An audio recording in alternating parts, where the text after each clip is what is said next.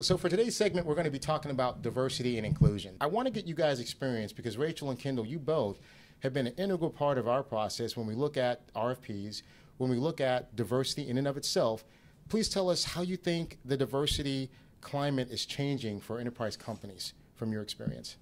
Sure, I can go first. Of the couple RFPs that I've gotten to be a part of most recently, I think that something that's really been interesting to consider is whether or not they're even asking about diversity. And I've got two examples that I can draw on right in the mix of some really heightened political times in our country where I would have thought that just no question these would have been topics at the forefront of these companies' minds. And while it was for one, I was actually a part of working on an RFP recently for a nationwide portfolio company.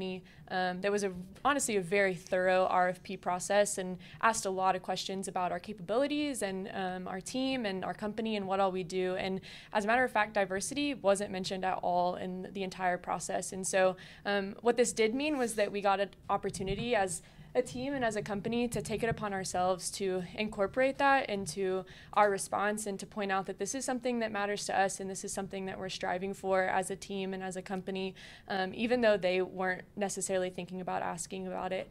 And that was honestly really shocking, but at the same time, I think that something that we see in these processes is that it's kind of a checkbox and it's not necessarily something that has a lot of follow-up or a lot of follow-through to go ahead and say, hey, we're not just asking this to say we did, we're asking this because we care. And so to some extent, I'm honestly glad that they didn't ask if it wasn't something they were actually really passionate about and cared about in our response. On the other hand, I got to be a part of an RFP process pretty recently that did ask about diversity. And while I will say the question was well phrased and gave us an opportunity to provide some color on what our team and what our company is doing, what I will say is while we did get the chance to address what our company and what our team is doing as it pertains to diversity and inclusion, I honestly can't say what it actually meant to them. I know that it matters a lot to the company that the RFP was for, and I know that they're putting things in process to really respond to this issue, but I'm not sure how that actually plays out as far as their